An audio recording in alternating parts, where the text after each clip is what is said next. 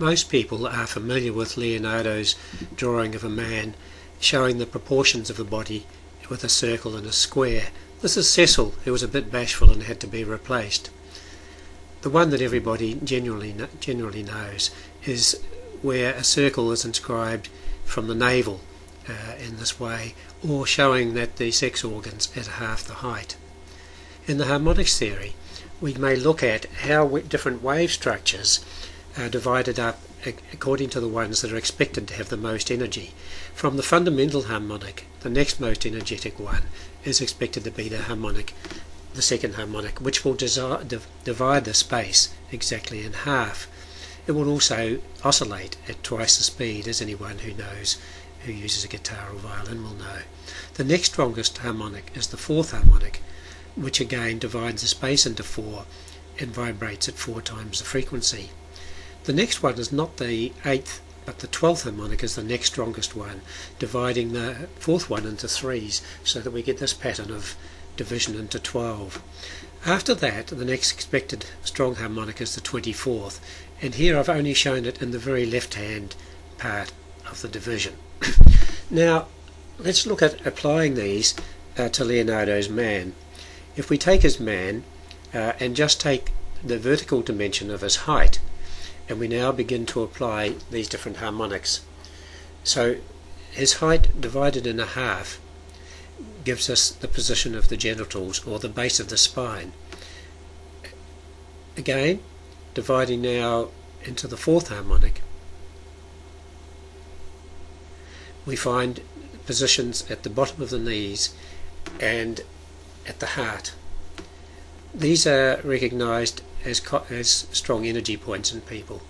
Just magnifying that upper part now and then putting in some red dots, we find that these positions are the well-known positions that people say there are chakras, starting at the base of the spine or the genitals, then the lower abdomen, then the upper, a bit further up the abdomen, the heart, the throat chakra. Another one at the base of the nose, which is not generally recognized as a chakra but is mentioned as so by people such as Yogananda. The brow chakra is the 24th harmonic, and the top of the head is just the top, isn't it? If we divide still further, for example, into 70 seconds, or a third of the 24th harmonic, we find that this gives us all the layers of the acupuncture points. Not only that, those layers also correspond to the layout of the spine, the positions and the positions of the ribs, which are actually, in a man that is 6 feet tall, they're all spacings of exactly an inch, dividing it by 72.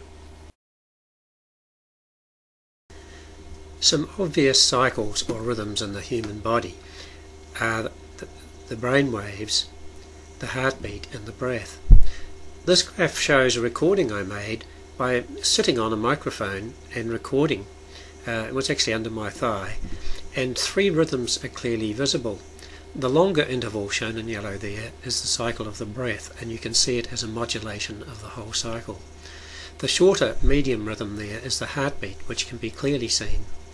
The very fine rhythm, which is a little hard to see in this, is the nervous system pulsating, or the brain waves, if you like, pulsations throughout the body. These are one of the common rhythms there is closely related to the Schumann resonance found as the oscillation around the Earth. And this diagram here, based on some research, shows quite clearly that the various multiples of the Schumann rhythm are present in human brain waves at about multiples of about 7 cycles per second.